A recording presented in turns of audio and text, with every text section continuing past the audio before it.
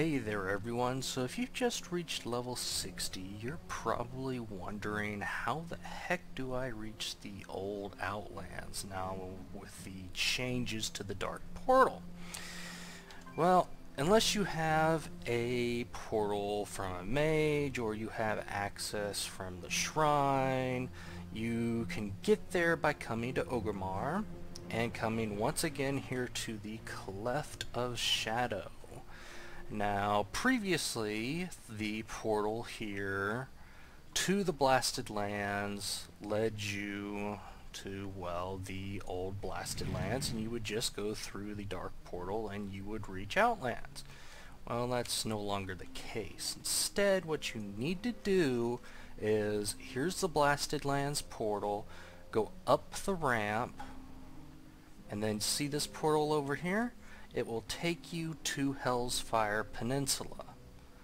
And that is going to be how you reach the old Outlands if you do not have access to the shrine or a mage being able to teleport you there.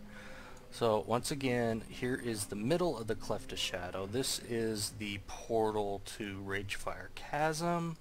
This is the location of the old Blasted Lands portal. And the new portal to Hellfire Peninsula is located here.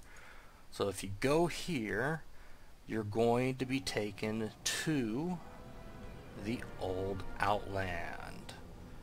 And once again, there are portals on both sides, which if you're Alliance, it'll take you to Stormwind. If you are Horde, it'll take you back to Orgrimmar.